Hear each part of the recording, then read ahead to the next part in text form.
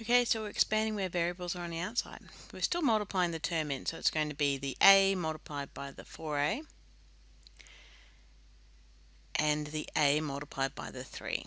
When we simplify this down, a times 4a becomes 4a squared, and the a times 3 becomes 3a. Remember the convention to write the variable second.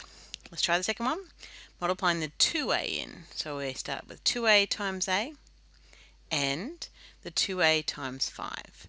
Simplifying it out, we have 2a squared because a times a is the same as a squared, and 10a. That's our answer. And one more time, we're multiplying the 3a into both terms in the brackets, so we'll have 3a times 2a minus 3a times 5. Simplifying it out, 3 times 2 and then a times a, and we'll just have the minus 3a times 5, and the 3 times 2 is the 6, and the a times a is a squared minus the 15a, and that's our answer. Let's try that in stealth mode, so not showing any working but trying to do all of the work in our head.